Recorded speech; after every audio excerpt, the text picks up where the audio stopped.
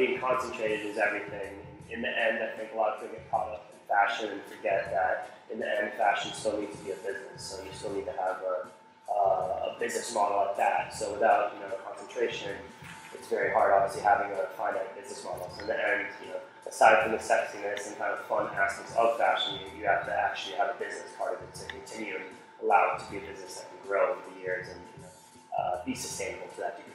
Yeah, I mean, collaborations are really key to us, and I think what we try to find in most collaborations is really a similar kind of synergy, but at the same time, very different one. So really, it's about opening up demographics in all my collaborations. I really try to find someone who's an expert in a different thing that I appreciate. And the common trend is really tradition and, again, focus and concentration. So I think it's hard for somebody to do a lot of different things well, but it's obviously much more pragmatic and feasible for one person to concentrate and do that one thing really well. It's hard to be an expert or master in a lot of different things. So I think before you extend your brand or focus, you need to do that one thing really well. So for me, it's also a way to kind of educate myself on other people's trades. So whether it's jeans, watches, ties, clothing, sunglasses, who am I to know what any of those industries are or what they're about? So I kind of get to walk through the processes and the traditions in each of those respective industries through my collaboration. So it's really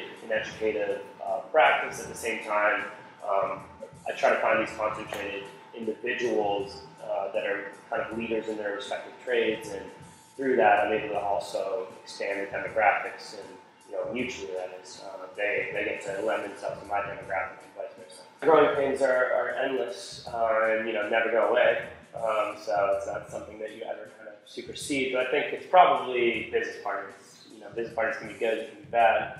In the end, it's always a difficult thing and requires a lot of seeing eye to eye on. So I think originally when you start a business, it's really hard getting that eye to eye basis with your partner, because the business itself evolves naturally in so many different ways. So it's hard to allow each respective business partner to evolve with that vision and model. And I think at the same time, having one unified vision is everything.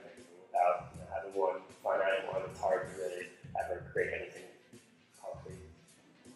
Hi, my name is Chevallard, and I'm a thrasher.